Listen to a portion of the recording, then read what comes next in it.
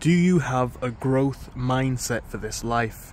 Do you have the ability to make the improvements and acknowledge the facts of life that will help you and advance you? Or are you one of the people who simply holds yourself back at every hurdle? Initially, we'd all like to say that we are in the first category. We'd all like to say that we're the sort of people who we care about ourselves, we see ourselves in a good position, we see ourselves in a good way. Maybe it's true. Maybe that's what we genuinely think. Maybe it's not. And not enough people acknowledge what this looks like and what this means. It's a beautiful sunset afternoon here in the UK. Unfortunately, whilst this is the sun going down, it is only 2:30.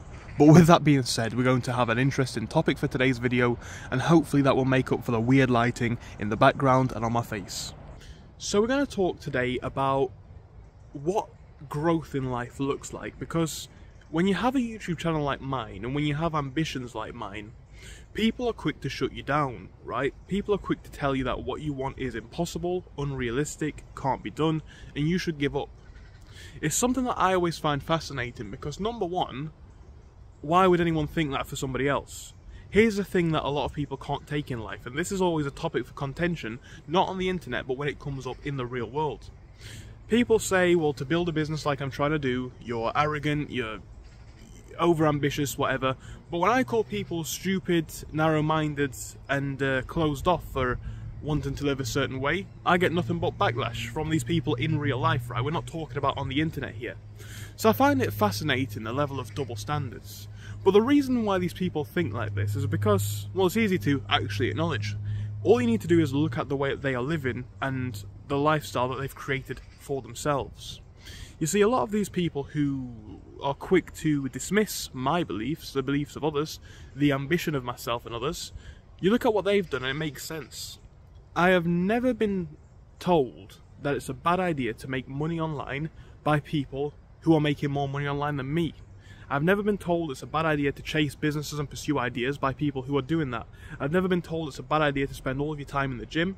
I've never been told it's a bad idea to travel, and the list could go on. By people who are fulfilled, by people who are on their true mission, their true purpose. You see, when you're actually on that, you understand that that's a different meaning for everybody. You understand that for me, you know, what works for you may not be the case in my world, and what works for me may not be the case for you. Now again, I can acknowledge this. If you want to call me lazy and, you know, stupid, that's fine, I can take that. But a lot of people can't take it back.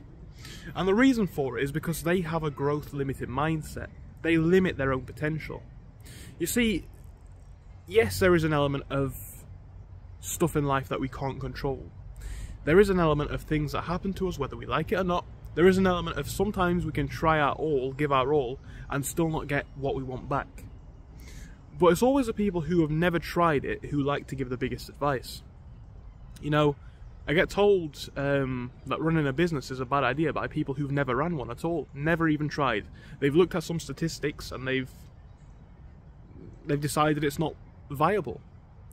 The people who leave comments and who I speak to in the real world who tell me that these girls aren't worth it these days, the same guys who are afraid to approach any girls, right? They tell me about what happens when they approach girls in, I don't know, for our American viewers, the mall or the park or a bar or whatever.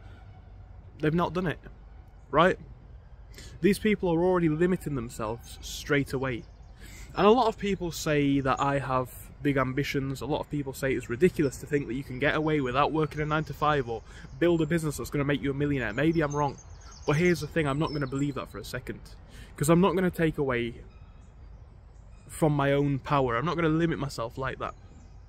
What people forget is behind all of these statistics, you know, behind the statistics of, I don't know, 90% of people fail at starting a business, behind the statistics of however many young people are single, behind the statistics of however many people don't have money for bills even, never mind for luxuries. You know what's behind all of those statistics? People are. People like you and me. People look at these statistics and they use them to sort of actualize or, not necessarily actualize, but go along with their beliefs, their current beliefs, right? I can look at a statistic saying 99% of businesses fail, and then that might make me want to quit running a business and just get a boring job, or it might make me want to, I don't know, you know, that's just one example. I could give a number of examples. It would be a self-limiting factor, but I can acknowledge that the reason why a lot of people fail, the reason why a lot of people are lonely, single, broke, whatever, is because they are the limiting factor in their own life, right?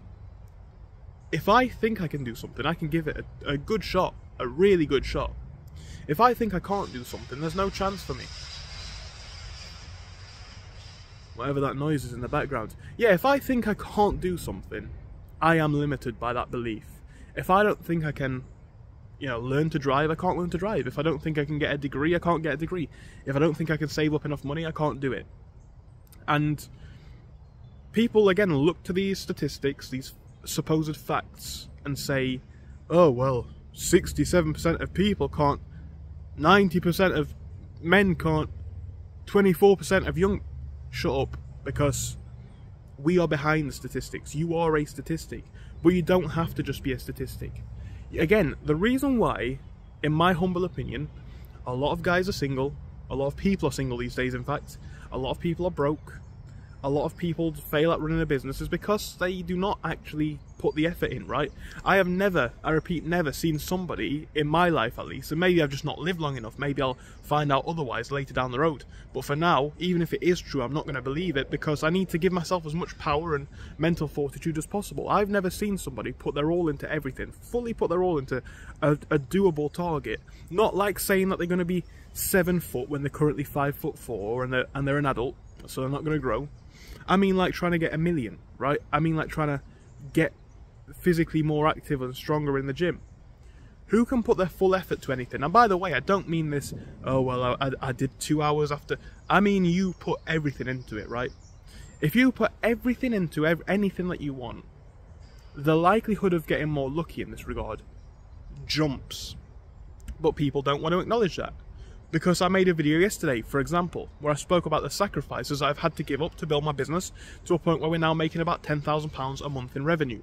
And that's only just the beginning of the, like the curve, right? That's just like, we're just getting started. But it's taken like 2 months to get to that point, and I know that's extremely fast. I have been running the business before that, but, you know, the expansion took 2 months, and in that 2 months, you know what I did? Absolutely nothing. I went to my job, I went to the gym, and I did my business work. Right? Listing new items, removing old items, doing taxes, doing numbers, etc. I did nothing but the business work. And it took a lot of sacrifice. I have not seen many of my friends for a long time. And yeah, in a way that's quite sad. I have not...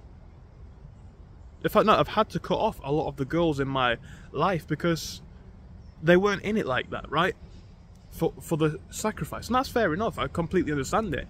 But here's the thing: if I acknowledge that anything's doable, I have to acknowledge 2 things. Number one, that everything's my fault, right?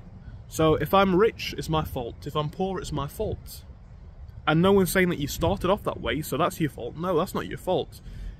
But it is your responsibility, so it then becomes your fault. It's your burden, right? It's not my fault that I am the height that I am, the way that I look. But it's my responsibility, it's my burden, it's the sort of load and the realism that I have to now carry through life. But if I go through life instead saying, well, you know, people from my background are 3 times less likely, that's a growth limiting mindset, right? I don't care about any statistics, I don't care about young men, I don't care about men from this background, I don't care about people from poor background. I do not mind, right, when it comes to what I can do. I'm not in any kind of a group. Because I am a power of one. I am a power of one. So, I don't care what your statistics say. In anything that I want to achieve, I can do, right? Getting 100k cash is not that undoable. Getting 1 million cash, not necessarily that undoable. Does that mean I 100% know how to do it yet? No. But if I'm putting so much effort in, and it's growing this quickly, what can I do with that money, right? If you were making, let's say, £5,000 to £10,000 profit a month with a sustainable future looking like you can do that long term, what can you do then? Investments, moving to a cheaper place to save even more money, buying properties in cash or even with a mortgage if you make enough or save enough. So why do you want me to sit there and say that I can't do anything? Why would I even do that? I could sit there and say I don't know how to do this. If I want to put on, I don't know, 30 kg in muscle, I can say I don't know how to do that. There's no shame in that at all. If I can say I want to be a millionaire, and I think I will, and I know I will, but I don't know how to do that right now, no shame in that at all. But yet again, tying these points back together about the ability to do anything and everything being your fault means it's now my responsibility. If I don't know how to put muscle on in the gym, start eating right, get a nutritionist, get a personal trainer, watch as much content on it as you can, lift as often as you can. If you want to get money, I don't know, get a job, build a business, invest, etc. The list goes on. So many people are just unwilling to do that. Because if they put down me, if they put down you, if I've got people in the comment section saying that I should just work in a boring shop for the next 40 years, you know what that helps to do? It helps to make them feel better. Because statistically, there is no chance of me making it. Statistically, everything that I've got right now is unrealistic. Everything that I've even achieved. Statistically, and this is, you know, going off the statistics, the amount of friends I've got is not realistic for a young person. Statistically, the amount of money I've got is not realistic. Statistically, the businesses that I am actively running will not work. You're fighting against the odds, but that's why the odds don't mean anything, because the statistics of how many people fail, how many people are this or that, is because of their mindset behind it. If everyone really put their effort into doing this and that, I'm not saying everyone would win. I think, based on what I've seen in my life, and yeah, 21 years, not a long time, but based on what I've seen in my short life, I think some people are genuinely just set out to be losers. And I don't mean that in a, you know, working a job or they're living in a certain way. They're just not obtaining anything. And people always say to me, well, how can you quantify what a loser is? You've got your set beliefs and you say that's fair and you say other people can have theirs. I look at how people feel in their life. I look at how people act. When you can see someone's blatant misery on their face in their lifestyle, the blatant unfulfillment with the way they're going off, that's a loser to me. I don't care about what money you've got, what girls you've got, what friend numbers you've got, you know, it doesn't matter to me. If you seem and actively are unfulfilled, you are a loser. And not to delve into a deeper point that's actually quite irrelevant to this conversation, but briefly to gloss on it, right? I feel like in this part of the world, there is a big emphasis on material goods being the meanings of a winner. You know, you're successful because you're a millionaire, you're successful because you got this car, you live in this neighbourhood. There's people in the world much poorer than we can even imagine who are happy, right? There's people that I've met from poorer countries, they've got generally happier vibes about them. So clearly money's not everything. To some people it will be a lot, but it's not everything. But going deeper onto this point, right? I don't care. I gave the examples that I gave because that's what I am trying to obtain in life. Business, hopefully money, hopefully status to a degree. And you know what? I've said this before, I make no secret of it. The background that I come from, right, is not one of affluence. The background that I come from is the kind where you work in one place for 40 years, if you're lucky, and then you retire. Broke. To a lot of the people in my friendship group, to be fair, even immediate family, the lifestyle that I'm living is statistically impossible. You make money on your phone, and you make enough or more than the average salary in the UK. Well, yeah, that's true. I've been against the statistics all of my life, right?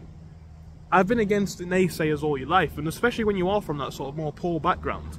You know, it's funny, they're the people who could do with bigging each other up the most, but they tear each other down the most. This is just what I've seen in my lifetime, so I don't want anyone to tell me in the comment section that it's not true. It's what I've lived, right? These are the people who do you down the most.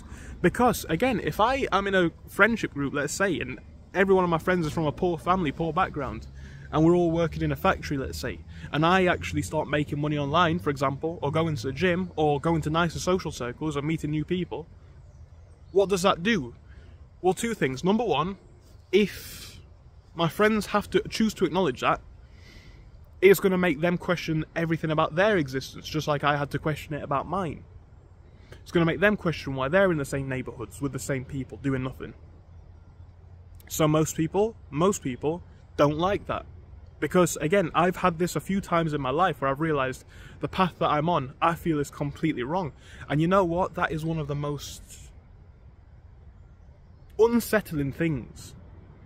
And I know I'm at a young age and I'm probably going to face it much more, but that is a very unsettling feeling when everything in your life feels wrong and the path that you're on feels wrong.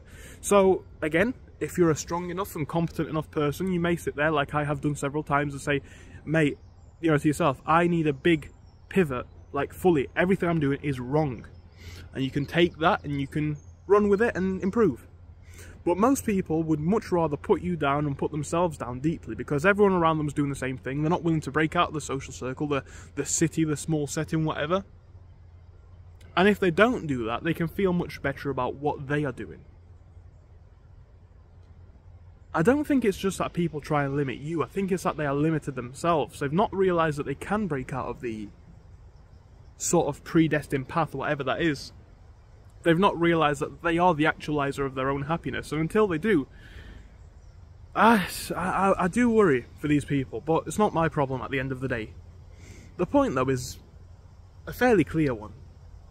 All of these people spend enough time worrying about other people, limiting other people's beliefs, and limiting their own. They look at the statistics to make them feel better, but they never actually think about who is behind them, what is behind them, and why they feel like they can't do any better. And I think it's a worrying thing. I think if we can free ourselves individually from thinking like this, around both other people and ourselves, we'll open ourselves up to new potentials.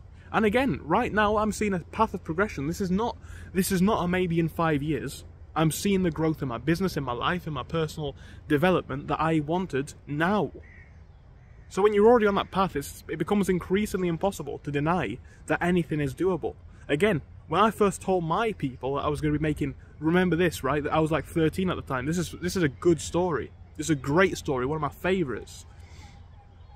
I first told people in my social circle, my immediate circle, that I was going to be making £5 a week on YouTube. And obviously at 13, that's not bad.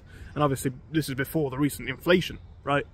So that's quite crazy, right? That's like £25 a month. That's not bad. £20 a month, let's say. Forgive me. £20 a month. That's like, yeah, man, that's money for the shops. I'm going to be balling in school. I got laughed out of the circle. I got laughed at. For just trying to be the person to break that trend. You're not making money on the internet. It's not realistic. It's not going to happen. Does it happen to people like us? Couple months roll by, I'm making a couple hundred. Couple years roll by, I'm making a couple thousand. And the trend's not really ended since. Making thousands of pounds on the internet to this day. So I've always been up against it. And a lot of you guys have been up against it the same, if not worse. But you know what you all do? And I'm not saying this like I'm some high and mighty guy. I'm just saying I've acknowledged it. If you guys can hopefully learn from it, that's great. What a lot of people do is they are destroyed by this. They need the validation of their social circle, their family, their friends, to do anything, and if they don't get it, it's almost not worth it. But these people, by no fault of their own, by the way, are not on the same path as you or me. I'm on a different path to you watching. You're on a different path to me filming. The person who you're living with is on a different path to you, even if it's your friend, family member, girlfriend. But we don't embrace this enough. If we all want different things, then surely there's more than one way to achieve true happiness.